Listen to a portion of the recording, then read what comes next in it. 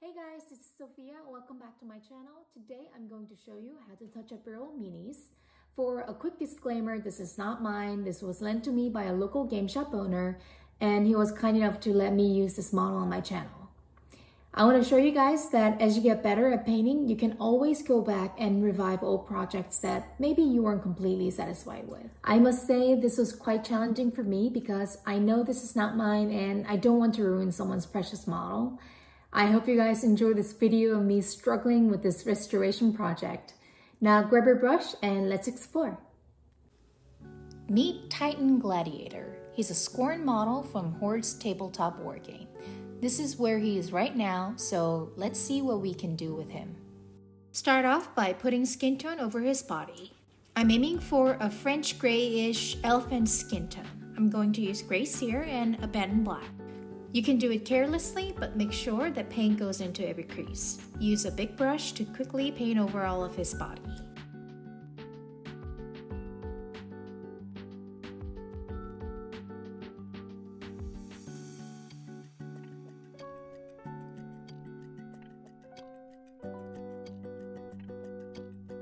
Remember, a big brush can be very versatile. You can use the tip of the brush when you're painting detailed areas, but you can also use the side of the brush to cover a large area with a single brush stroke.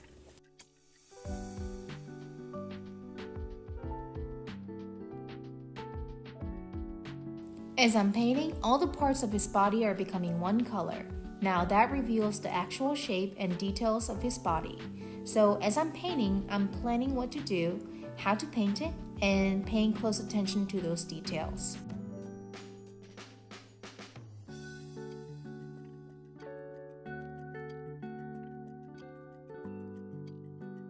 Moving on to his armor. I'm going to be using Liberator Gold. I found that Liberator Gold doesn't need as much as thinning as, say, Lead Belcher. As I'm painting his armor, I'm trying to understand the details of the armor. That way I know how to bring them out with the new layers of paint. I'm using a small brush because I want to save the previous paint job that was already there. There's a really thin gold rim, so I'm basically using highlighting technique here by using the side of the brush and gliding through the line.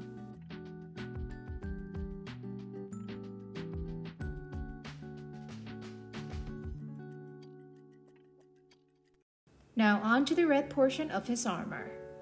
I'm going to be using Mephiston Red and a small detail brush.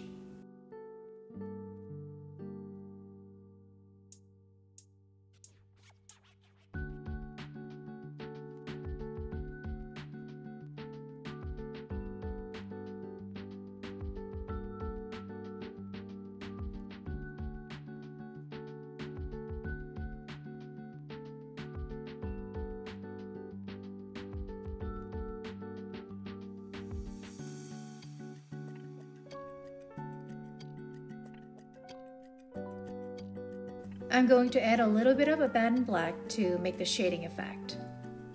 If I can get it right, it's gonna look really good on the shoulder. The mixture of Mephiston Red and a patent black is something that I'm going to use a lot on this model. We already went over with just red, so by adding this mixture in the right place, we can make the armor look more realistic.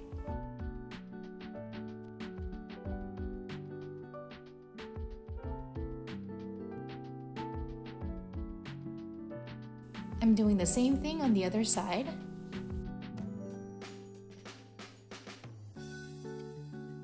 If you want to kinda inject some colors on the corners without ruining the other color, try to do a circular motion.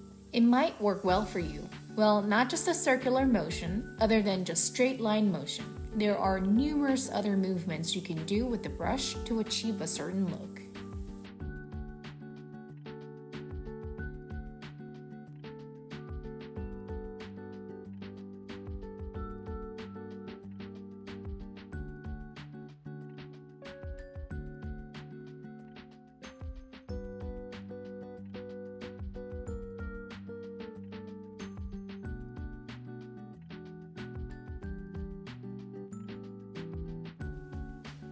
As you can see, as I'm introducing a little bit of darkness, the shoulder armor is starting to look 3D.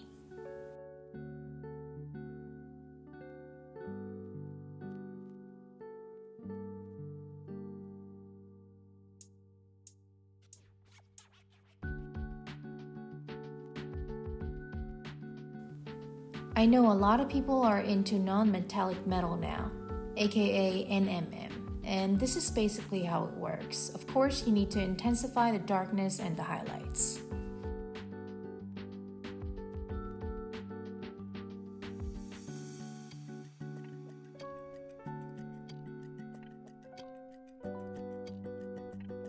I'm not adding it over the whole area, but just where I want the color to be darker.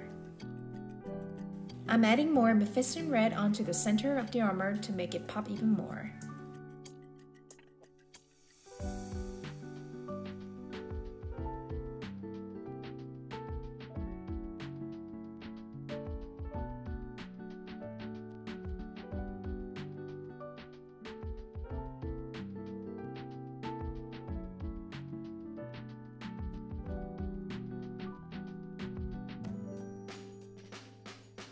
Where the two plates meet, I want it to be very dark, and that's why I'm adding a lot of black to this mixture, because that's where the shadows intensify.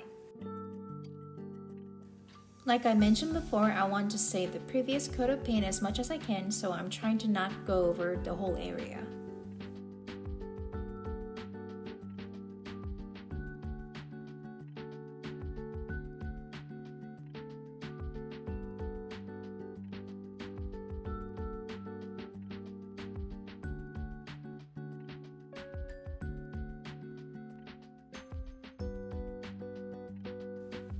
For this project, I'm going to finish one half of him first and then do the other. I mean, obviously I would never just paint one half of a model at a time. I thought this would be a cool way for you guys to easily see and compare the original paint job with what we were able to do with the touch-ups. If you guys like this idea, please let me know in the comments section, and if you have any models like this that need new life, I'd love to see some before and afters.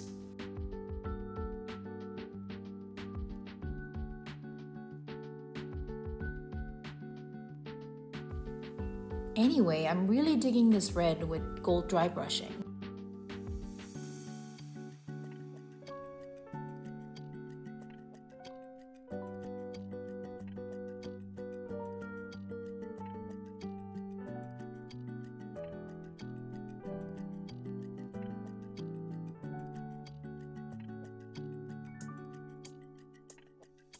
Now I'm going to use Wild Rider Red with a hint of Mephiston Red. Since the previous color is a base of red and a dry brushing of gold, I need something orange to go over the part that was not completely covered.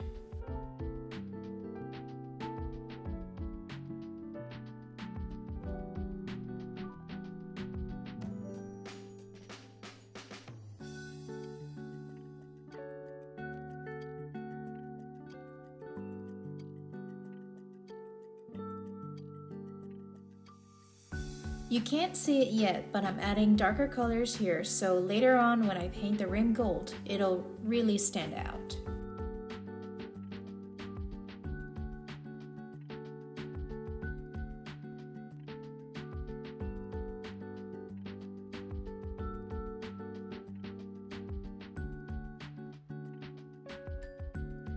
As you can see, I'm trying to figure out where the original mold details are. It's easier to see by turning the model under really good lighting. Having so much paint already on the model obscures the original details, so we have to work hard to bring them back out.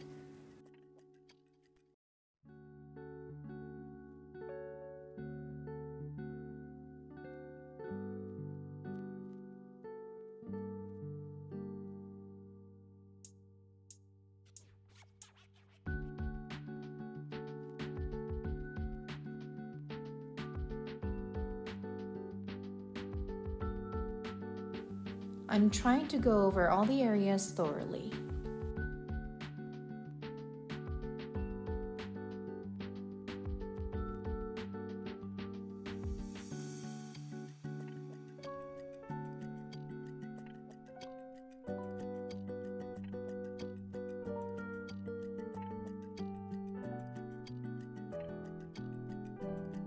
Now I'm adding Liberator Gold around the rim.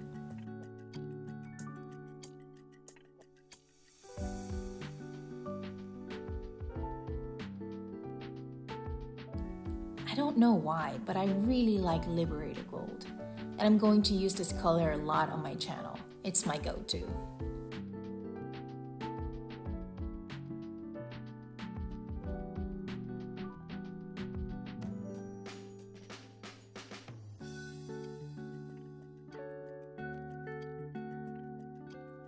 Rakeland Flesh Shade will give a nice hint of brown without darkening the gold. It'll also bring out all the nice details. I'm just lightly going over only on the gold area.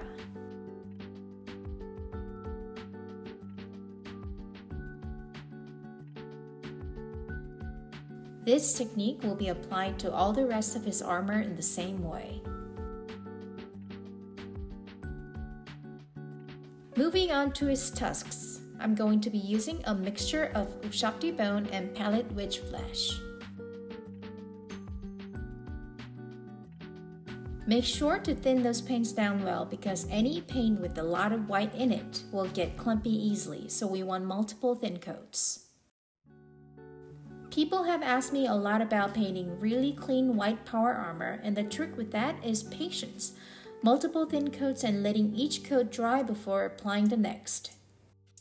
The same is true for any color that has a lot of white in it. I will let this coat dry completely and move on to the rope around this arm. For that, I'm using Screaming Skull. It'll still be opaque after one coat of Screaming Skull, but don't worry because after some highlights and a wash, the color's gonna be really vibrant.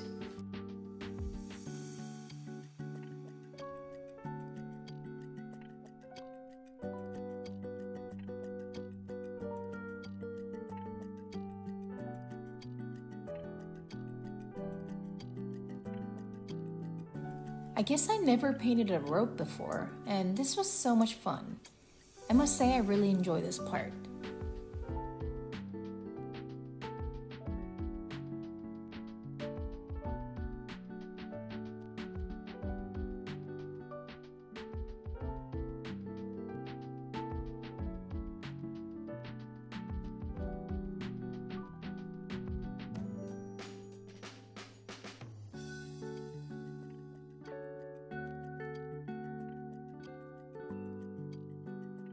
Next, it's time for a mani-pedi. Get them nails done, girl.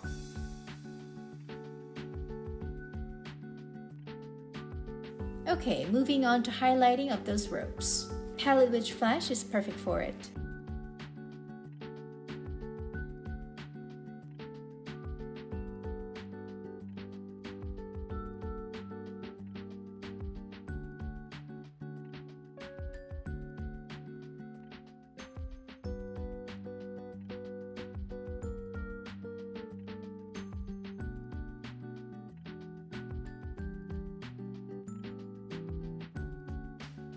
After that, add some nice wash of some Seraphim Sepia and non-oil.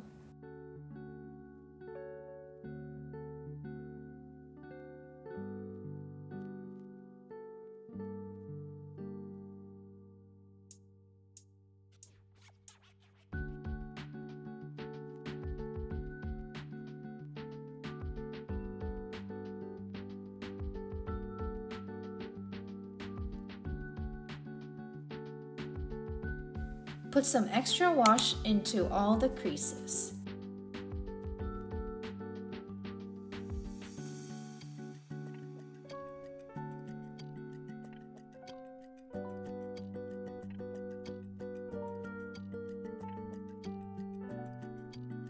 I'm going to do a nice wash of Seraphim Sepia to his whole skin using a big brush.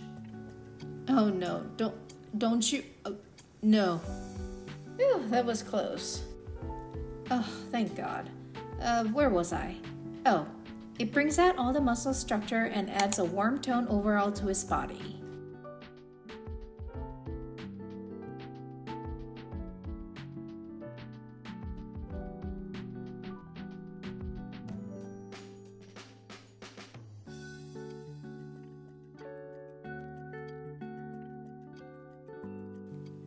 I don't normally use a lot of wash, but I must say I really enjoyed using them on this model since he's kind of grimdark-ish.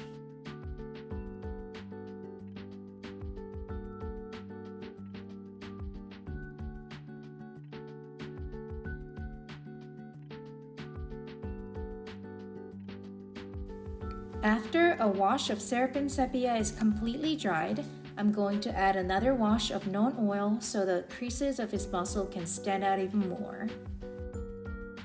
Make sure to go over all the creases by gently pushing the brush down.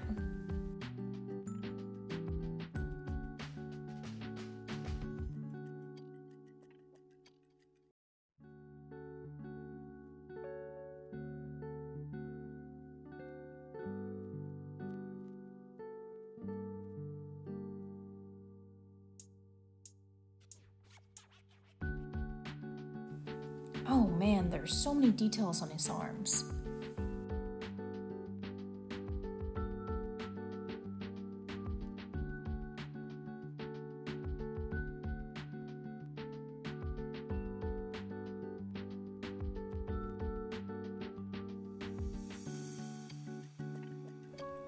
I'm gently putting down a little bit of wash on his face. It brings out the details of his skin and gives a nice texture to it.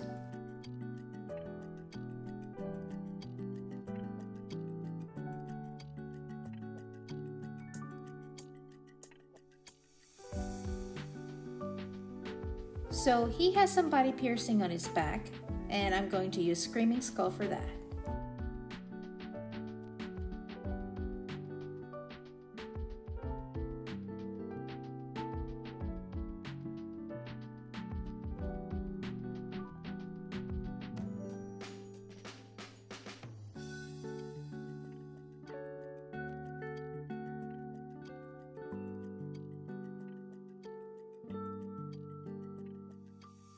So here's where some improvisation comes into how I paint. I'm going to take 4 different paints that are all similar colors in the range of bluish gray. Celestia Gray, Abaddon Black, Fenrisian, and Rust Grays. The cool tone of these paints will be balanced out because I already put down a wash of warm tone.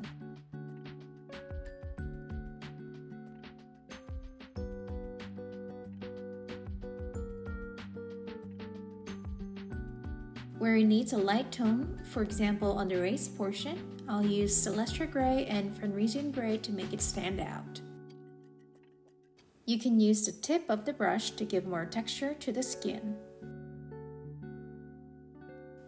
You know, I can just put base colors, a wash, and highlights, but in that case you cannot build up a medium tone.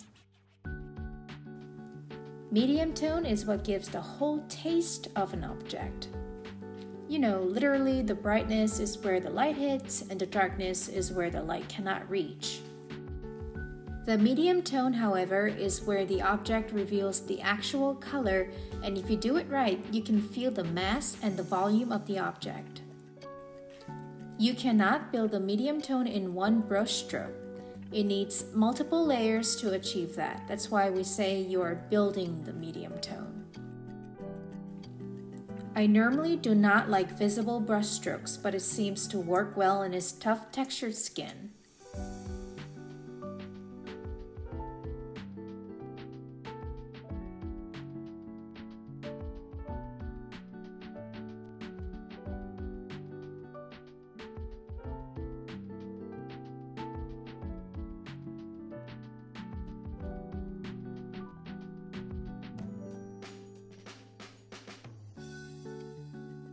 Make a darker tone by using Rust Gray and Abaddon Black to add more depth to the muscle.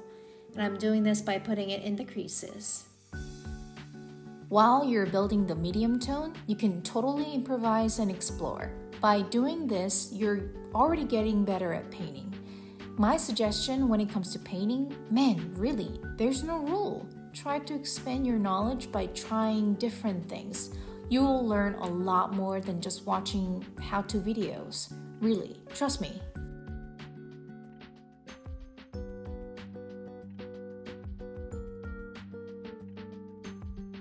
I'm adding Xeris Purple to the light tone mixture to add the purpley look that you can get from elephant skin.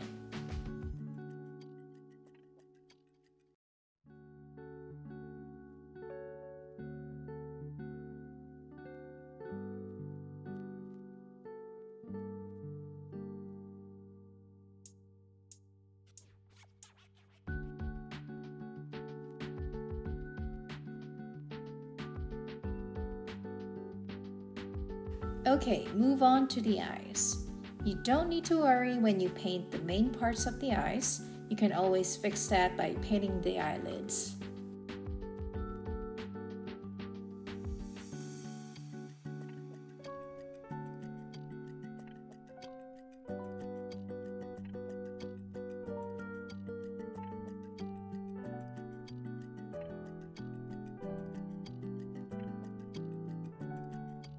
I'm using a patent black to paint his pupils. Now I'm adding the dots of white paint to his eyes, and that's where the light hits. Do not mess up. Well, that's done. Now moving on to his tongue. I'm going to be using Pink Horror and Full Grim Pink from Citadel. Palette Witch Flash will be used for his teeth.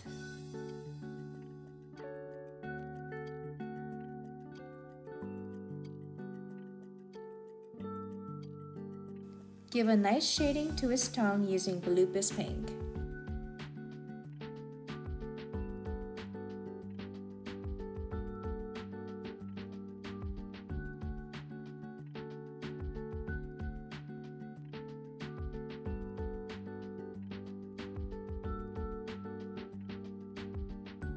Since this guy needs some serious dental work, another layer of Palette Witch Flash is needed.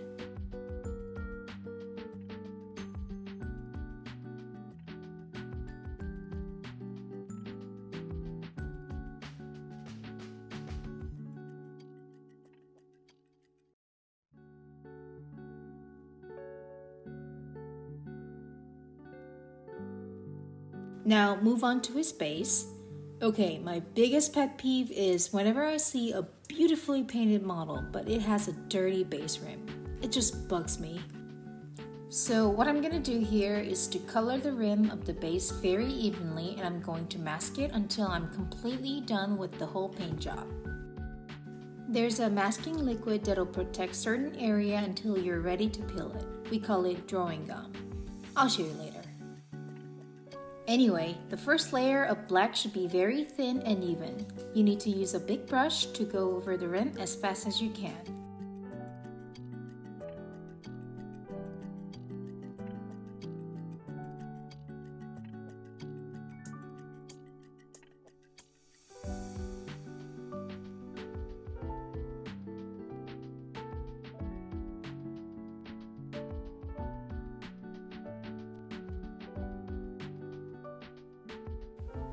I don't know if you guys can see it from the video, but I'm trying not to push down the brush too much because if you do, it'll actually absorb what was already there and leave brush strokes.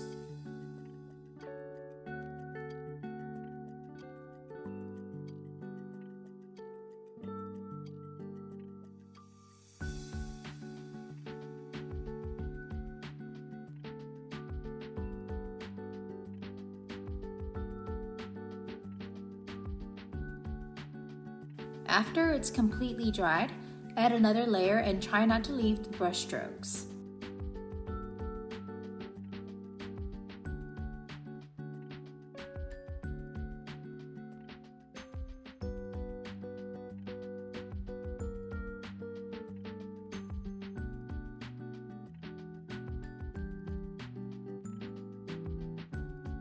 Until the second layer of black dries, I'm going to highlight the rope around his arms.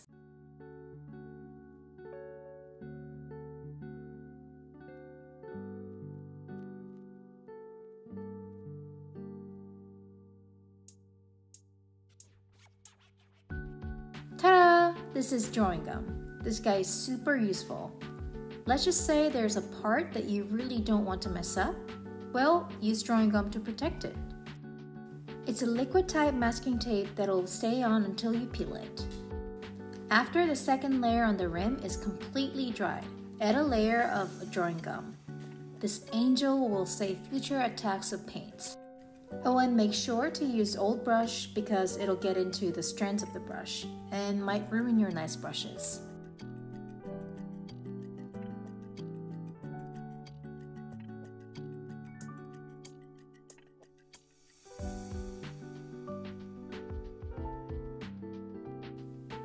I think I shook the bottle too much, that's why it's so bubbly.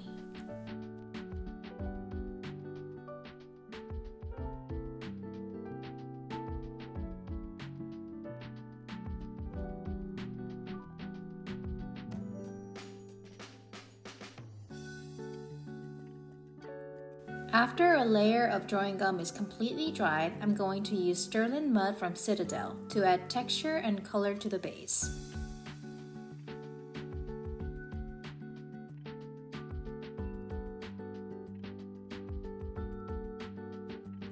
Try to scoop up the grit of the paint and distribute it evenly.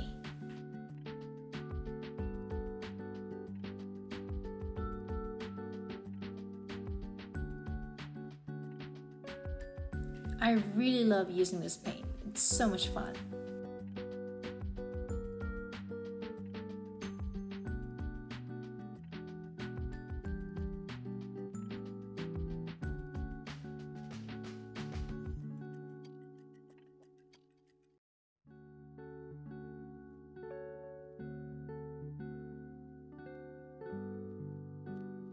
If you want more texture in the base, there's a really easy technique with baking soda and kitty litter. I'll probably show that in a future video. If you're interested, let me know in the comments.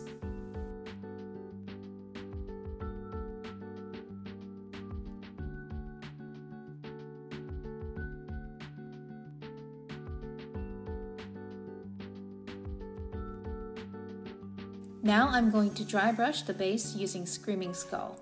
Make sure that the layer of Sterling Mud is completely dried. Okay, who doesn't love dry brushing? By dry brushing, the texture of Sterling Mud comes alive. It gives a nice and realistic look.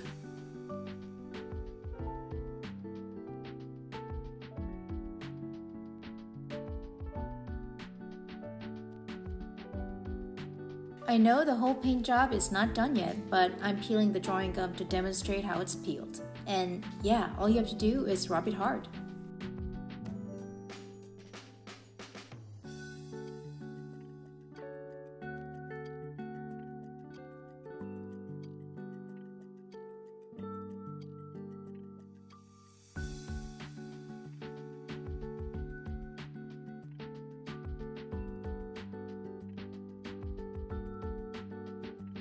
As you can see, Sterling Mud and dry brushing didn't get on the rim. Now I'm going to add a Baden Black to his tusks to give the texture and color of ivory.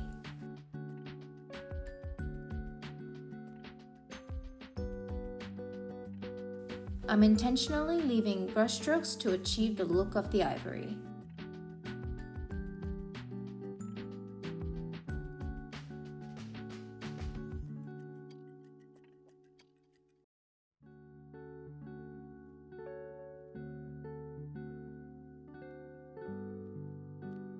I'm using Screaming Skull to go over the part that is too dark.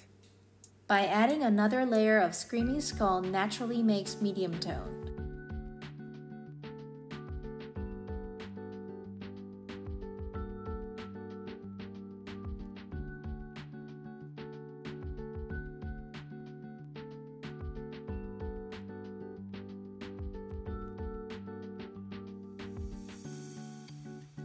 On a side note, I've been using iMovie until this video, and I switched to Velo app. This is not an advertisement, but I'm genuinely impressed with this app, so I'm just introducing it to you guys. There's a free version, but if you guys want to unlock all the features, it's only about $10 US. It's really easy to use, and there are a lot of things that can make your video interesting.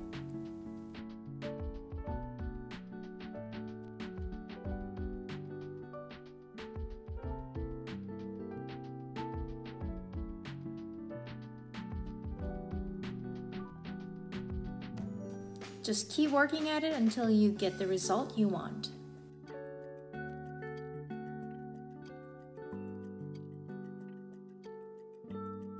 I'm adding a Baden Black to depict the scratches on its tusks.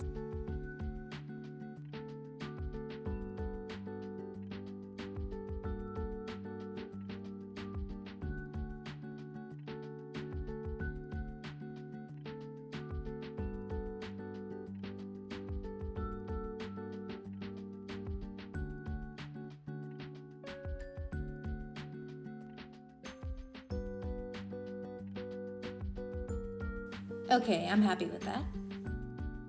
So, we're literally halfway done. This is after going over the rest of his right side the same way. I wanted to show you guys half and half so you can really see the original compared to what we were able to do.